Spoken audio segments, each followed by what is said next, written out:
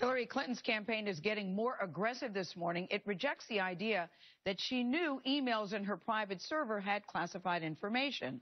Clinton's lawyer confirmed on Wednesday that the server was indeed erased. In an interview, a campaign spokeswoman had trouble explaining how. So the question is, what did she ask to be done with those emails? To be deleted, and beyond that, I don't know, and beyond that, I don't understand. I don't know. Everyone, this is like everyone's an expert on inflating footballs, and now everybody's an expert on wiping servers. Like, I don't know how that all works. Jan Crawford is in Washington, where we are learning two of Clinton's emails. Jan, good morning. Well, good morning. So those two emails are giving us an idea of the kind of information that was being exchanged on her private server. Both of them were uncovered in the ongoing congressional investigation into the attack in Benghazi, Libya. And intelligence officials say they contained classified information. The first email from April 2011 was forwarded to Clinton by aide Huma Abedin. It cited intelligence reports from the U.S. Africa Command on Libyan troop strength and movements. The second, forwarded by aide Jacob Sullivan, outlined reports of possible arrests in connection with the Benghazi attack. The emails are among the some 30,000 Clinton turned over to the State Department from her private server.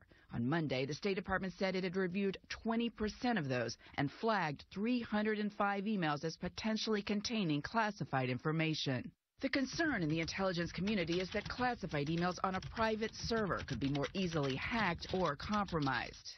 Clinton has insisted she did not send classified email through her private server or receive any that was marked classified, something campaign press secretary Brian Fallon reiterated on Wednesday. As the State Department is on record saying, none of the information in that email was classified at the time it was sent, and that's consistent with what Hillary Clinton and our campaign has been saying from the beginning. But it is not just Clinton's private server that may have contained classified information. The State Department filed court papers Wednesday saying it does not believe that any personal computing device was issued by the department to Clinton.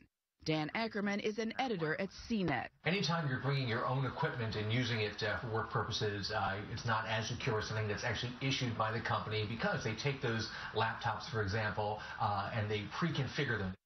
And despite the campaign's insistence that the emails weren't marked classified at the time, intelligence sources say that doesn't matter. Documents, emails, handwritten notes, those can contain classified information and not necessarily be formally stamped classified. Charlie? Jan, thanks.